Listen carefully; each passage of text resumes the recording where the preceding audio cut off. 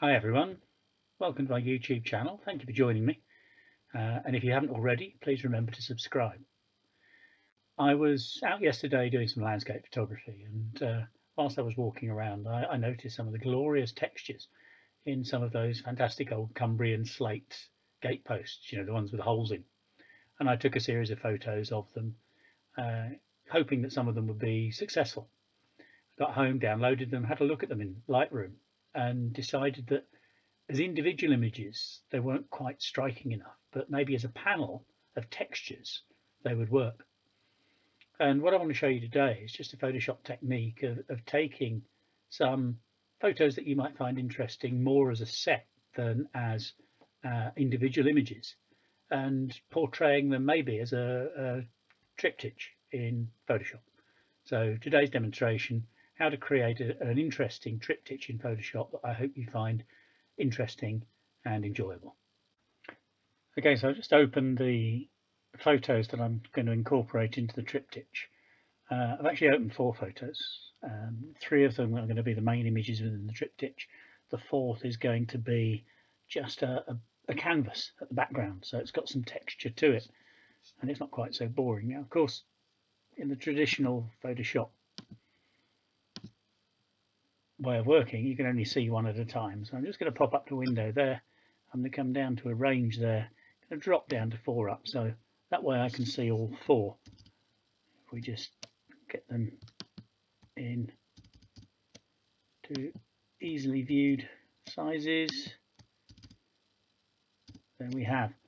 Now the one in the bottom right hand corner is the one I'm going to use as the background image. The other 3 I'm going to use as vertical. This one on the top right I'm just going to crop into a vertical shape.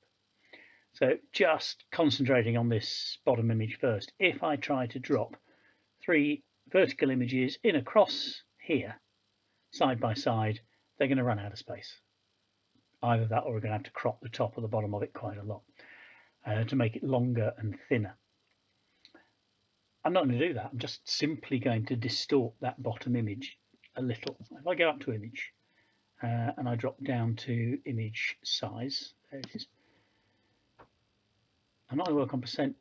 I usually work on percentages, and we will be working on percentages later on, but just on resizing this background here, I'm going to work on pixels, and I'm going to disconnect again that link between width and height so I can make it wider than it is high. And I'm just going to take that 6048 pixels wide and make 8000 wide.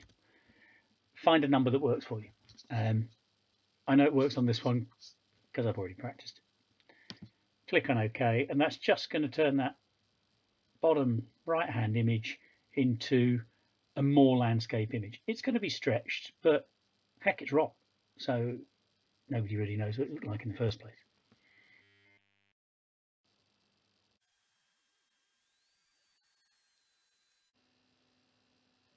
And there we have nice long thin photo which will take those verticals perfectly.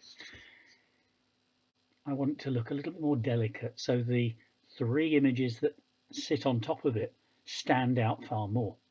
So what I'm going to do on this layer is add another blank layer of transparency. On top of that, I'm going to then fill it with white. Fill with foreground color. Okay. There is a shortcut key for that. It's Alt and backspace will fill with the foreground color.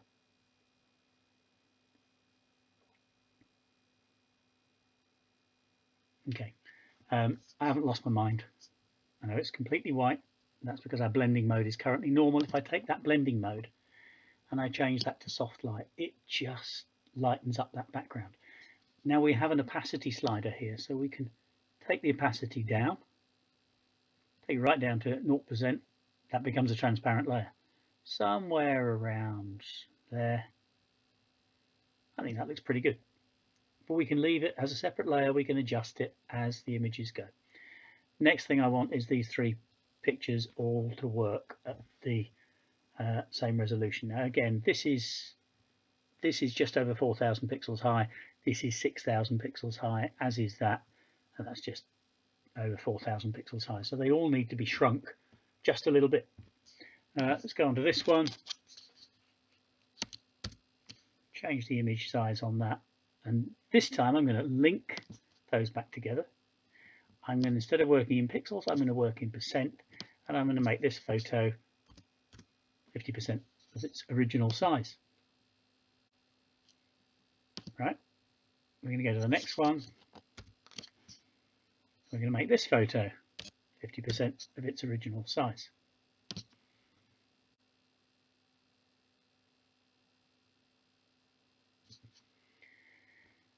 This photo we want as a vertical. So firstly, let's just take the crop tool on it.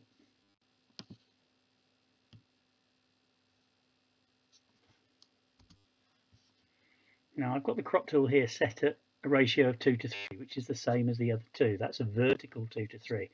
And all I need to do here is slide this image backwards and forwards.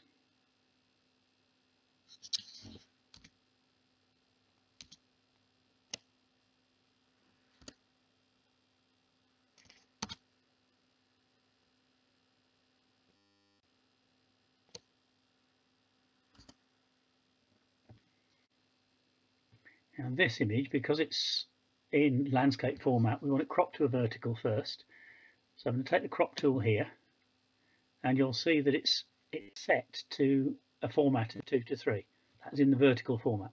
So it's already giving me exactly the right crop size. If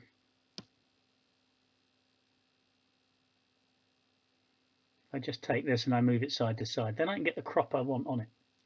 And I quite like that little bit of yellow lichen at the top there. I love the hole. That'll do me. But it's still too big. Size of this one, Control-Alt-I resizes the image. I'll show you it in pixels so you know what I'm talking about. It's 4024 high, the others were 6000 high. It's a 3 to 2, therefore I only need that resized to 75% of its original size.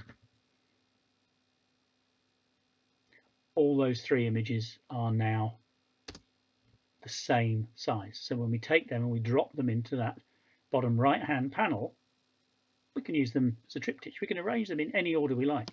Let's start with this one here because I think this would look really good on the left hand side. So let's drop that in over there. I'm going to cover the hole a bit with it. And that's central. If you can see that little red line that shows that it's absolutely centrally placed. That's pretty good. Let's take this one here, drop this into the middle.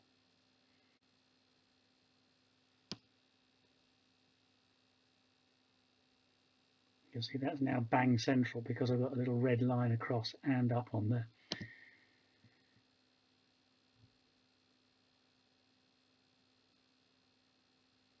Take the top one here, drag it down to the right hand side.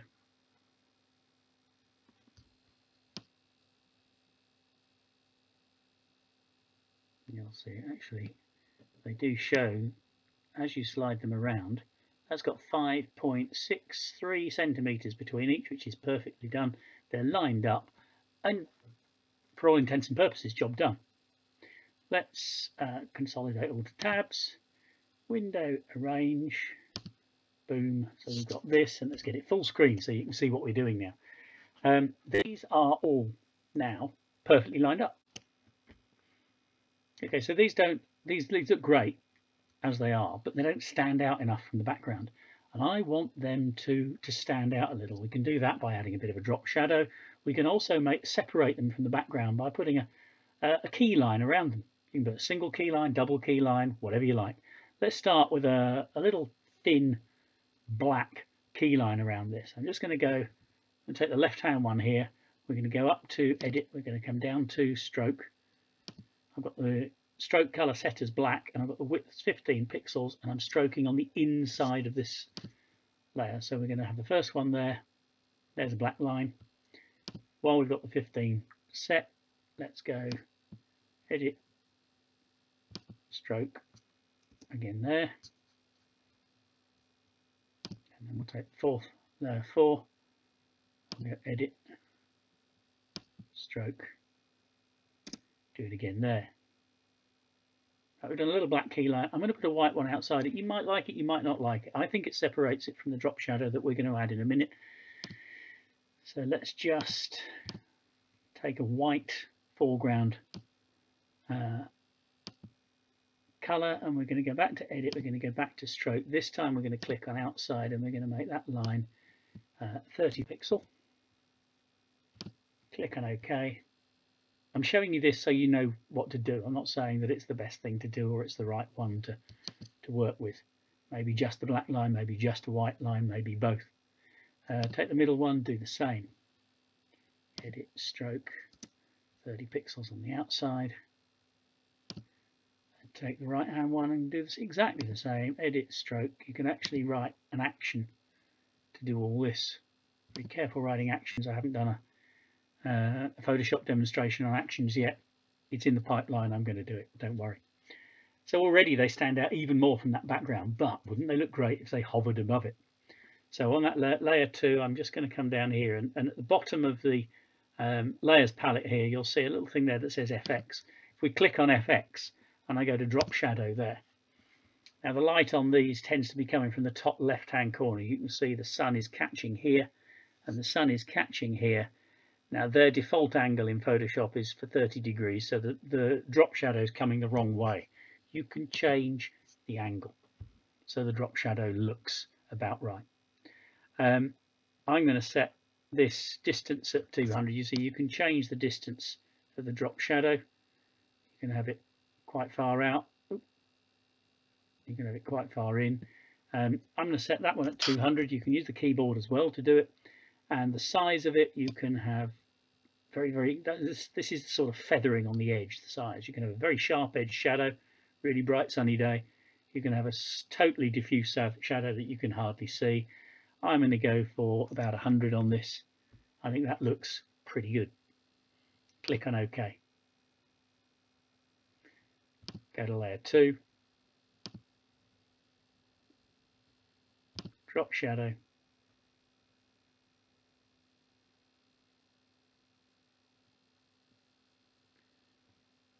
.200 distance, 100 size, same angle. They always come from the same angle. You can't put drop shadow. Layer 4. You can't put drop shadows at different angles on the same photo. It would look a mess. FX, drop shadow.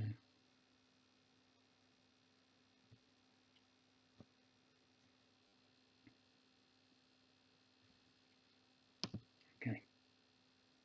And there you have it. Let's have a look at it full screen so it looks a bit neater. Sorry I'm in the way, but I hope you get the idea. Let's shunt me up into the corner a little bit more. A lovely triptych of 3 details of slate Cumbrian gateposts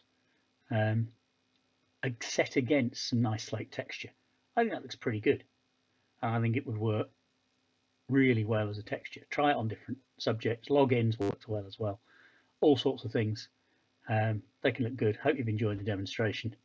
I'll show a couple of examples right now. Thank you for watching. See you again next time, and please remember to subscribe.